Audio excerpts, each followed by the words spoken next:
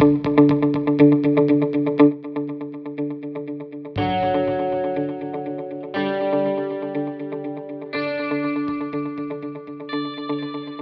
and welcome to this week's edition of Canadian Independent Media. My name is Ed Johnson. Our first story concerns the greatest mining disaster in Canada's history, and it happened right here in BC under the not-so-watchful eye of the previous government under Christy Clark. Here's Jack Etkin with the details. Quesnel Lake is one of the deepest lakes of its kind on Earth, and it used to be one of the most pristine. It supported salmon, bear, caribou, and thousand-year-old forest.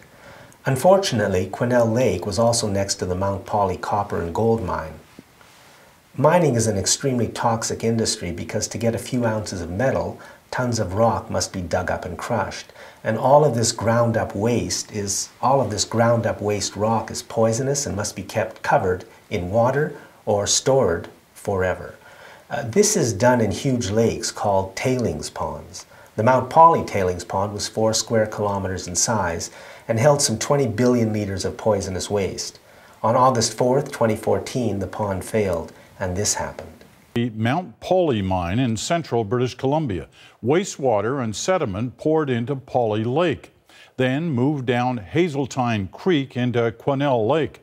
Now there are bigger concerns about the contamination moving through the Quesnel Caribou water system, all the way to the Fraser River. When it comes to an environmental disaster at a mine, few top this.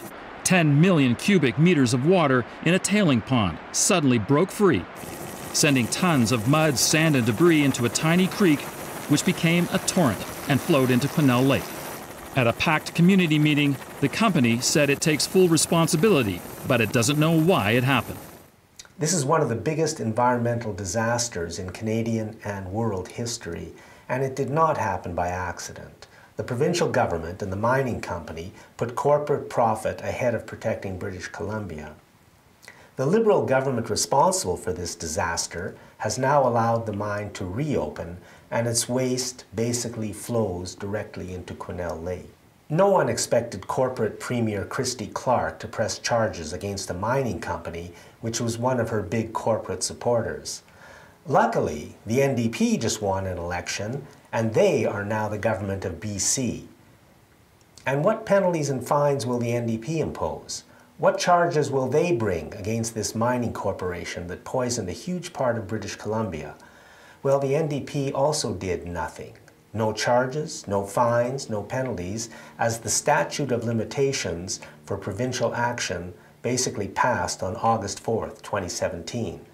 Meanwhile, the Government of Canada is still investigating Mount Polley, and they may do something sometime this decade, but probably not.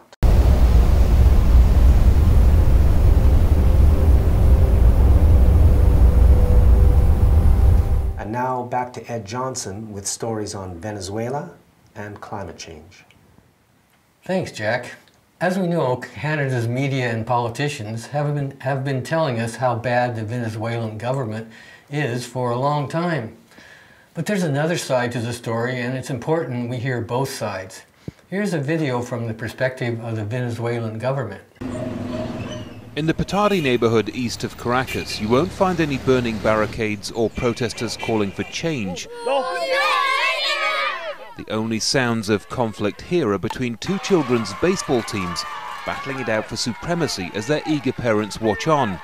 Everything from this field through to the uniforms and coaches has been paid for by the government as part of the Movement for Peace and Life initiative. And it's those kinds of social programs that have made Polley a government stronghold. Throughout this community of more than 500,000, there is overwhelming support for the man hand-picked by Hugo Chavez to lead Venezuela.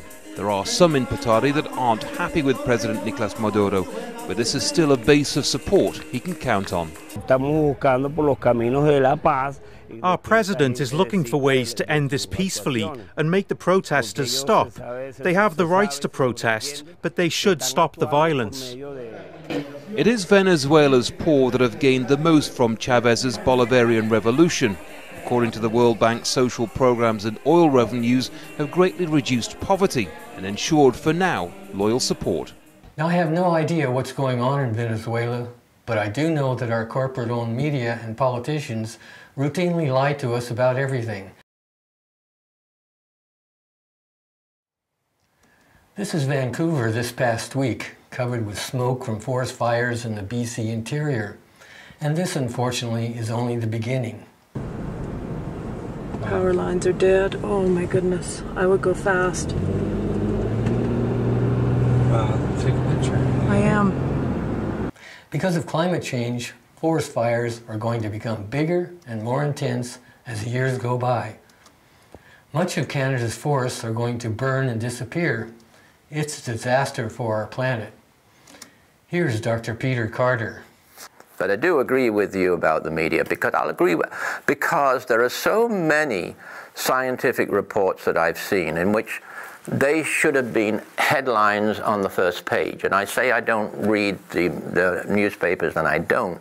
But every so often I do realize where the media reports on the science that I read on the internet, I do realize where they are. You know, they're sort of towards the back page sort of thing. There's no sense out there of how huge this is. None at all. So what are the biggest advertisers in the media? Well, it's very obvious. It's the automobile industry, right? The automobile industry is all over the media, right? So what's the automobile industry doing? They're building bigger and bigger vehicles. Constantly they're building bigger vehicles. And we have to wake up in a hurry, and we have to change now.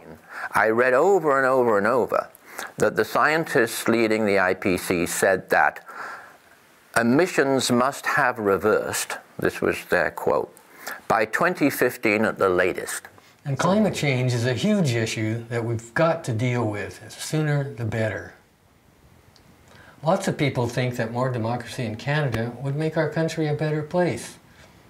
Well, here's Jack Etkin again. On May 17th of this year, our Parliament voted to not label GMO foods. Our members of Parliament know that we Canadians want GMOs labeled, but they voted to not label them. And that is one small example of how our democracy is not working for us. One thing we can do if we want more democracy is to reduce the dictatorial powers of the people who lead our political parties. The leaders of our political parties have the power of dictators. And when the party leader becomes a premier or the prime minister, they rule over us with virtually no checks and balances. Democracy is all about everyone having a voice, but in our political system, even the people we elect to our parliaments have no voice, and they can't speak for us. The people we elect to represent us can't, because the party leadership can end their career if they dare to do anything the leadership doesn't want. And that is a disaster for Canada. Most Canadians want more democracy, and they want the party elites to have less power. Canada is one of the worst countries in the Western world in giving the party leadership total control over our governments. It's a big problem, and it's something we really should focus on fixing up. It could have massive repercussions in making this a better country. Well, that's a wrap for this week. Be sure to check out our website at cimedia.online for links to more information. And as always, subscribe to our YouTube channel to receive our weekly broadcasts. Comments can be left in both places, and we would love to hear from you. So until next week, please take care and enjoy a safe summer.